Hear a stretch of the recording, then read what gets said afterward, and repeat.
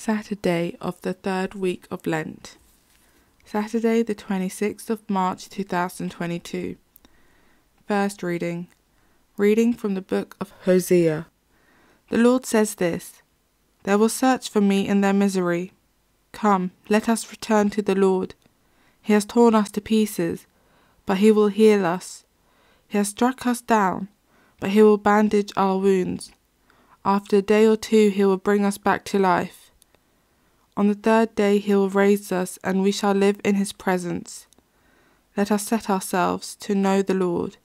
That he will come is as certain as the dawn. His judgment will rise like the light. He will come to us as showers come, like spring rains watering the earth. What am I to do with you, Ephraim? What am I to do with you, Judah? This love of yours is like a morning cloud, like the dew that quickly disappears. This is why I have torn them to pieces by the prophets, why I slaughter them with the words from my mouth. Since what I want is love, not sacrifice, knowledge of God, not holocausts.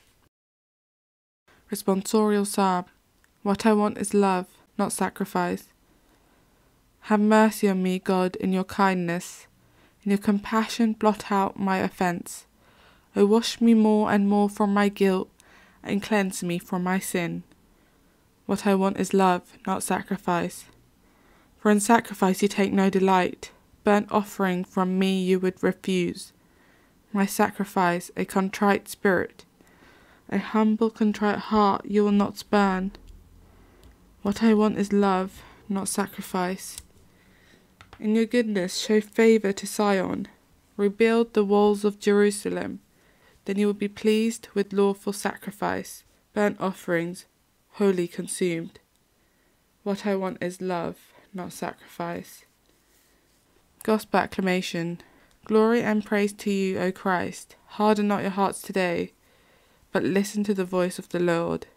Glory and praise to you, O Christ. Gospel.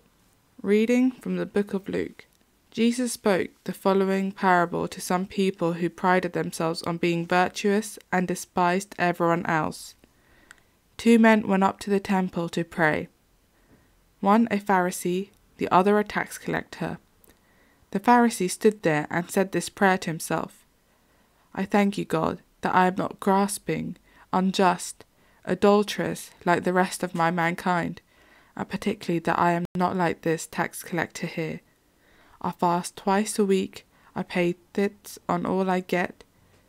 The tax collector stood some distance away, not daring even to raise his eyes to heaven, but he beat his breast and said, God, be merciful to me, a sinner. This man, I tell you, went home again at rights with God, the other did not. For everyone who exalts himself will be humbled, but the man who humbles himself will be exalted. Gospel of the Lord.